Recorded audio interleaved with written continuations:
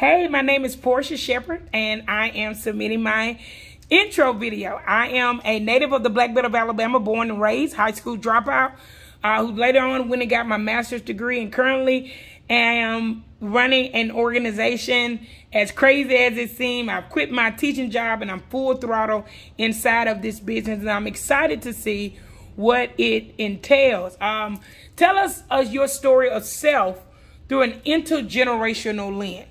I am the type of person that love to talk. As I just said, I'm a teacher, taught ninth grade. So you're talking about teaching ninth grade and not just sitting up there pointing your finger, you must do this, you must do that. Actually interacting them and learning why they like this particular type of music and going in details with them and not talking at them, but talking to them.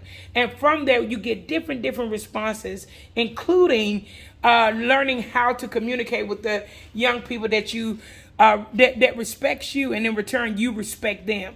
And so from an intergenerational lens, I see myself as someone who can talk to the young as well as the old. And I'm doing that in environmental work with Mr. Benjamin Eden, who is a fighter for environmental justice. One of the things, he's an older gentleman. He's been in the fight a long time, and I'll never forget a call.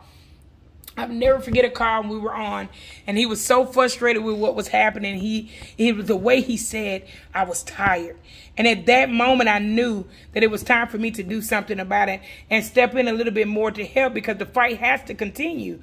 But we have to make sure that we have the right people in place.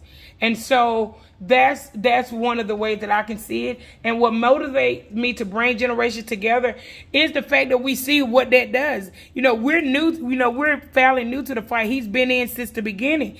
Without our elders, without our pioneers, without the people that have gone before us, how will we be able to know what worked and what didn't work, and look at what didn't work a little bit different and be able to pull from that and maybe not try it with this little taste, this flavor in it, take that flavor out and put something different in it so it can work. And so had we not, if we were so stuck on we were right, how would we be able to, include the older generation and who I consider to be the pioneers in this fight for justice? And because we connected the old with the new, we're able to come in a different way, and we're seeing the results of it, because we've gotten farther than, there's his words, not mine, that we've gotten farther than they did in the 10 years that they have been fighting this good fight.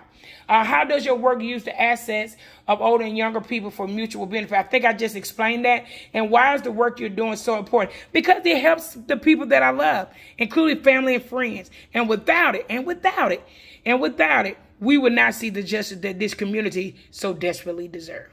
Thank you.